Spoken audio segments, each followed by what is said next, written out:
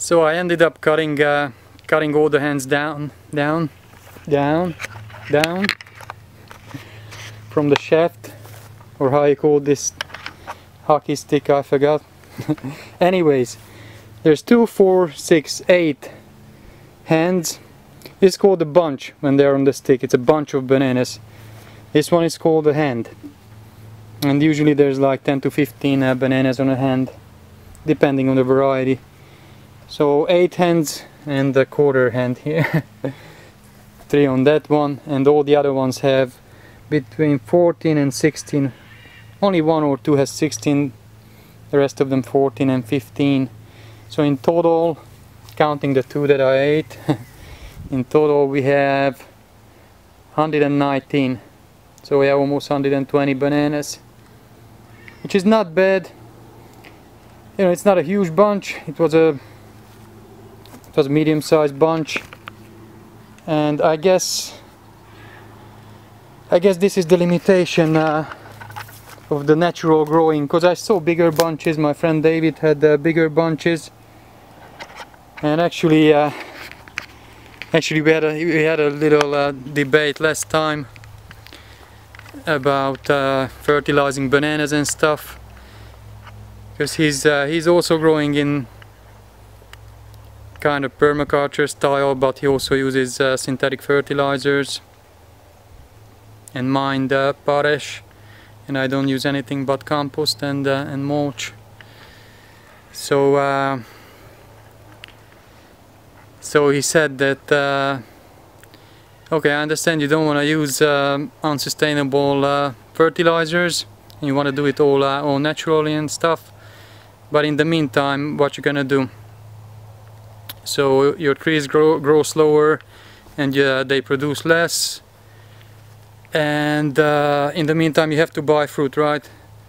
So you gotta buy fruit from, you know, imported bananas from Costa Rica, wherever.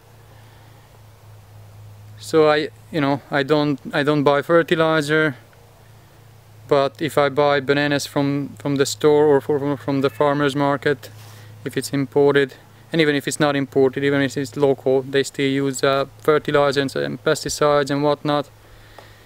So David was arguing that I would be better off buying some fertilizer myself, not even necessarily the synthetic NPK, but just some potash, because that's what bananas need most.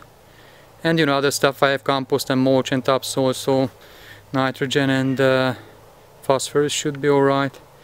So he just suggested I would buy 0050 fertilizer, potash, which is not sustainable because it's a finite material and it's gonna run out once we mine it all out. But, excuse me, mosquitoes. Buy some of that stuff and spread it around and see what it does. So yeah, he has a good point. What do you guys think? Should I use some potash or other synthetic fertilizer, or just stick with mulch and compost and topsoil and, you know, whatever I can get my hands on, horse manure and whatnot, organic matter from farms, leftovers. You know, this is not bad, but if I would use some extra potash, maybe I could, instead of 8-9 hands, maybe I could have 12-15 hands, almost double. So what do you guys think? Is it worth it or not? Of course you gotta spend money too. It's like, I don't know, $30, $40 for a bag of, for a 50-pound bag of potash, the 0050 fertilizer. It goes a long way, a bag, but you don't have to use a whole lot. Just a handful here, just spread it out. So basically David was arguing that